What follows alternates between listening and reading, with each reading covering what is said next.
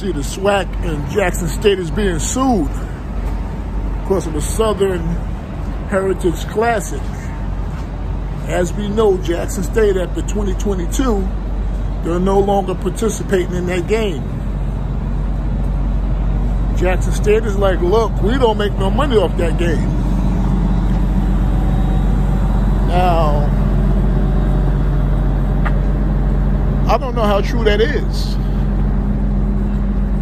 because I'm reading that they get $350,000 to participate in that game. Both teams get $350,000 apiece. Now, Deion Sanders is saying, we don't make a lot of money. So why play in the game? He also said that Jackson State, now they're handling their business correctly. He said, why participate in the game and you're not making any money? Now, contractually, Jackson State supposed to play in the game 23 and 24. So they're getting sued for breach of contract. I'm going to say it again. I don't know if Jackson State is making money at all off this game. They're like, we're making peanuts off that game. If they pulled out the game, it's obvious they're not making that much money. You signed a contract for 2023 and 2024. So this is going to be interesting. See how this plays out.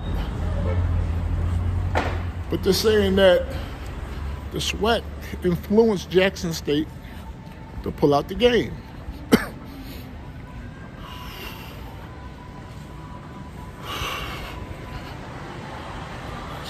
Smoke. Yeah, they influenced Jackson State to pull out the game. Like Jackson State don't have a mind of their own. Now the group that's suing them is their management corporation. They filed a lawsuit. They said when Jackson State was broke, struggling financially, we floated them some money. Over $6 million over the years. When they wasn't doing well financially. We looked out for Jackson State. And now they're going to do this to us because now they flush with cash. That's what they really say. So the Summit Management Corporation, they're like, yeah, they paid now. They popular again. They trending. They making all this money, so they don't need us anymore. But nah, so they filed a lawsuit against Jackson State for $1.8 million. And they sued the SWAC for $5.4 million. They want an injunction. They want to force Jackson State to play the 2023 game and the 2024 game. I'm all for the contract being solid if it favors all parties. Jackson State is like, it doesn't favor all parties. It's not enough money. We're not making no money. So why should we keep playing this game? So maybe they could do something with the contract, fix the contract, make it more profitable for the schools that's involved. I'm all for sticking to a contract unless it's an NFL contract. Those contracts is horrible. But problem is, like, we ain't making no money. So we out. So let's see where this goes.